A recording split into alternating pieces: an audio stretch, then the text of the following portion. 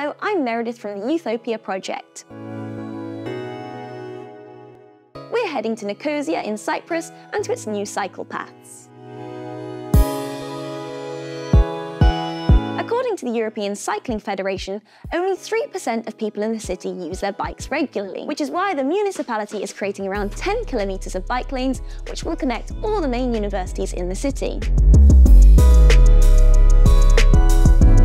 By making it easier for students to bike to their universities and colleges, the project will increase road safety and reduce air and noise pollution. The cycle paths also mean being less dependent on cars and provide a cheaper way to get around the city.